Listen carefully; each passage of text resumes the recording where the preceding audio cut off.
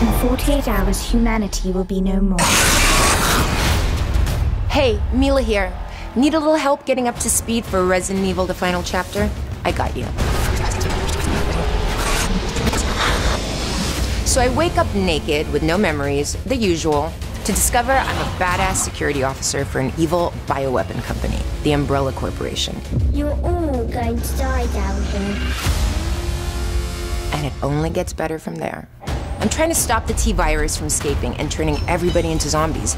Scientists, doggies, and Michelle Rodriguez.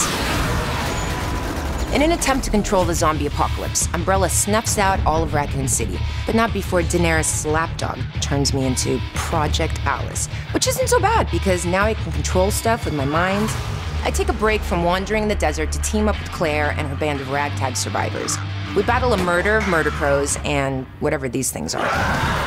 Oh, and Carlos is there, so we finally cozy up. Sir Stalker has been busy cloning me, so I Game of Thrones his ass before taking my squad to check in on Umbrella Tokyo, where me kick some serious glass. I book it to Alaska, except nobody is there but Claire, and thanks to her new evil mind control pacemaker, she is batshit crazy. I can't even know my name. So we hop in my plane and crash a roof party in LA, where we prison break Claire's brother and have a three-way in the showers with an Axeman. That can't feel good. Then I give Wesker a piece of my mind. I mean his. My old pal Jill Valentine shows up, all mind-controlled and blonde. She turns me over to Umbrella headquarters, where I have to fight my way through a maze of simulations populated by clones of my dead besties, even Michelle. Worse yet, I become a mother and have to explain where baby clones come from. After that, me and a bunch of frenemies head to Washington to fend off the Million Zombie March. But that turned out to be the biggest trap of all.